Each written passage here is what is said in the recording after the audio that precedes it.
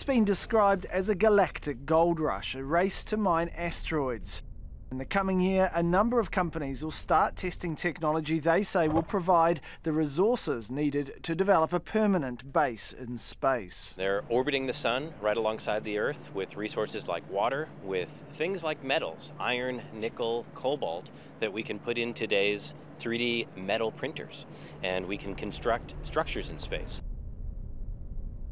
Private space companies Blue Origin and SpaceX are hoping for manned tests of their space capsules. And 2 space telescopes, including this one from NASA, which is designed to spot exoplanets, those orbiting distant stars, are due to launch in the coming year. 2, 1.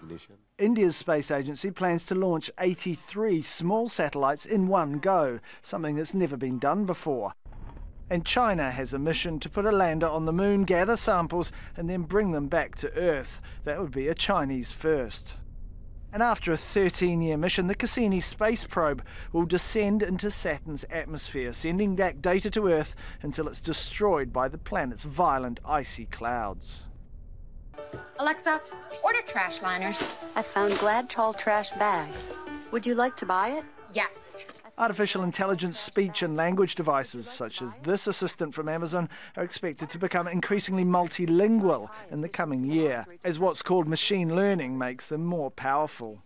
It's about developing a new kind of intelligence that will initially augment our human intelligence, but that machine intelligence will eventually solve problems which we as humans cannot solve. And some of those computers will be greener.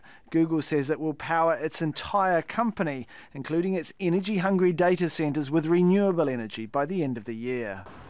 A new type of HIV vaccine will be trialled on 600 people in North America over the next year.